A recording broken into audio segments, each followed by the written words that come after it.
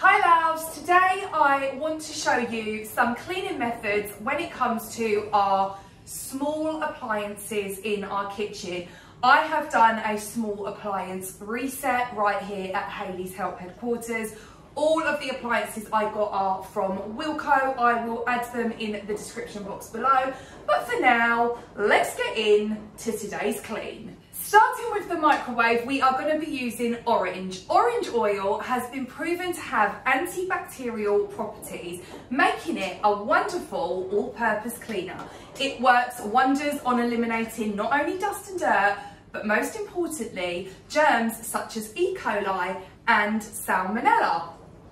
Orange oil is versatile and effective when it comes to cleaning, as the orange peel contains grease and grime fighting properties. So we're going to cut this up. We're going to place the orange peel in a microwavable bowl like so. This is what it will look like.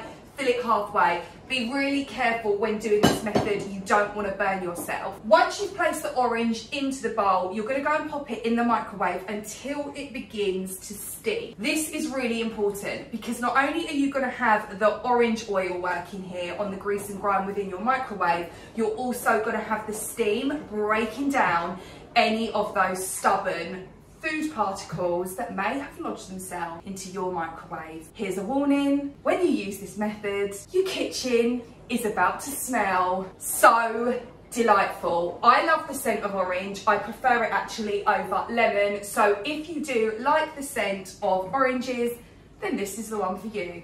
Let's get in to cleaning our microwaves.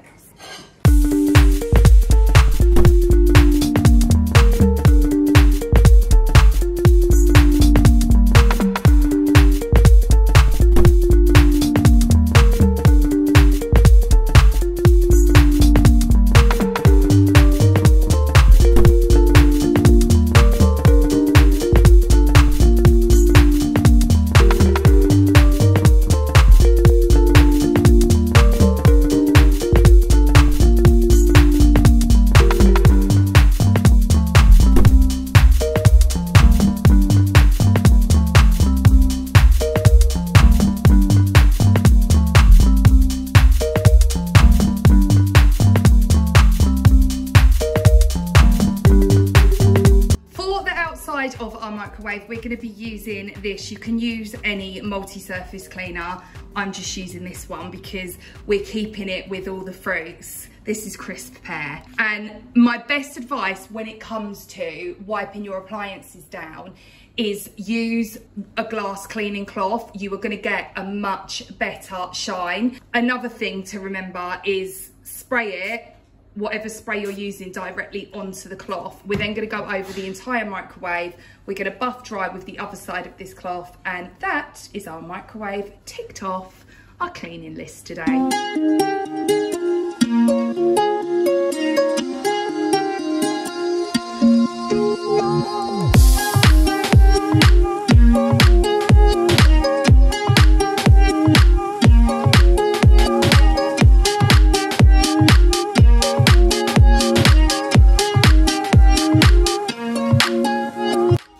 On to the kettle, we are going to be using our orange peel again from this bowl. This is going to be placed within the kettle. This again is really good for the same reasons as what I've discussed on the microwave, but also citrus is very good at removing lime scales. So if you have any citrus peel, hold onto it, Hans. It is going to come in very useful when it comes to cleaning your house. Another thing we're going to be using is these tea tree wipes.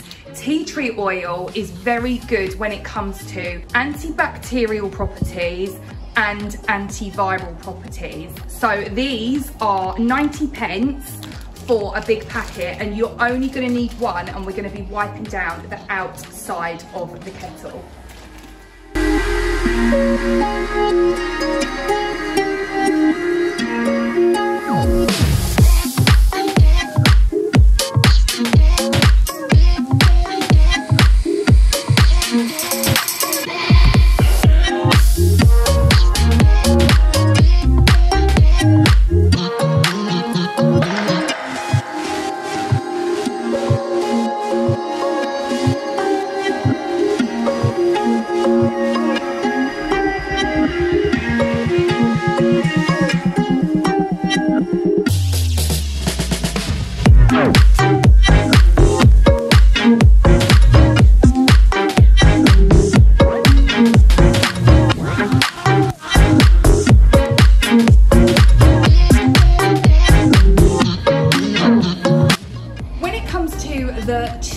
toaster, as you can see, there are lots of crumbs just lingering around on the top there.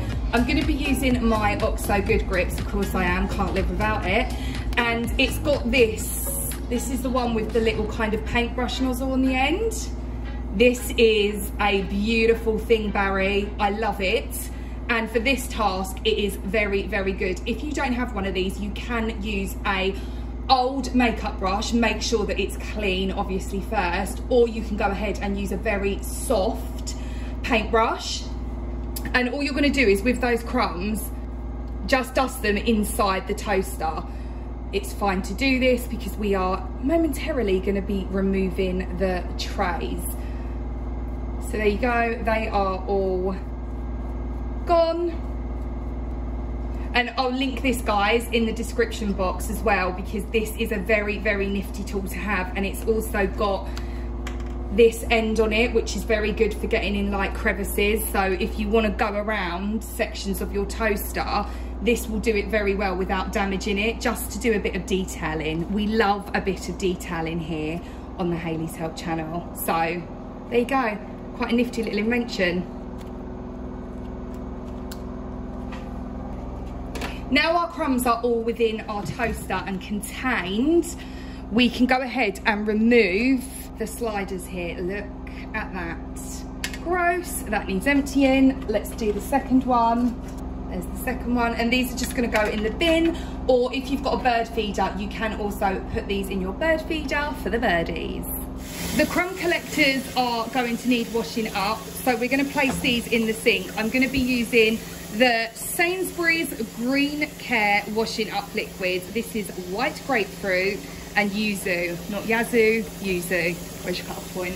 This smells very, very nice, and at the same time, so we're not filling up basins and basins of water, we are going to wash our microwave plate as well. So do this at the same time as you're doing your toaster crumb trays.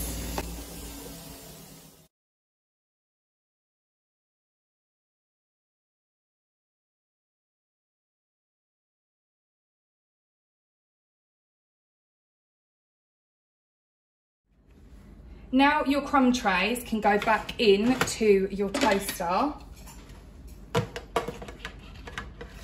And then to clean the outside of the toaster, once again, we're gonna go in with our Crisp Pear True Clean Antibacterial Surface Cleanser. And again, we're gonna be using our minky glass cloth. Spray it directly onto the cloth and not the actual toaster.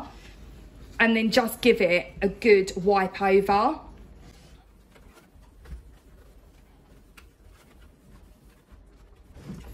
And once you've done this, particularly if you've got stainless steel on your toaster, it is going to get a lovely, lovely shine. You can, once you've cleaned it, get a tiny pea-size amount of hair conditioner, and you can buff that in to the metal parts if you so choose.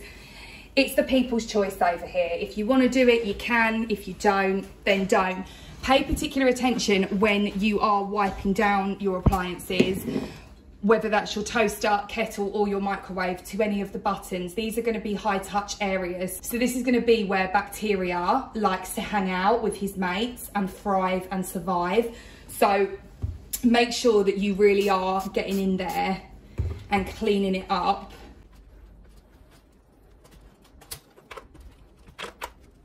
With all of these methods, guys, safety first. Remember, make sure your appliances are switched off. I don't want anyone, you know, getting electrocuted here.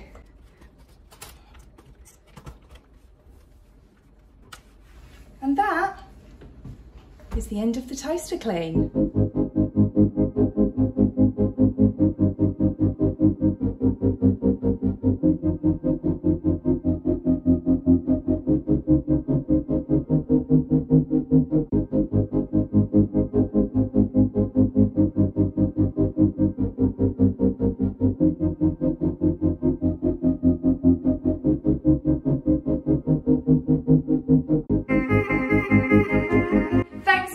Today's vlog, guys. I hope you found it helpful.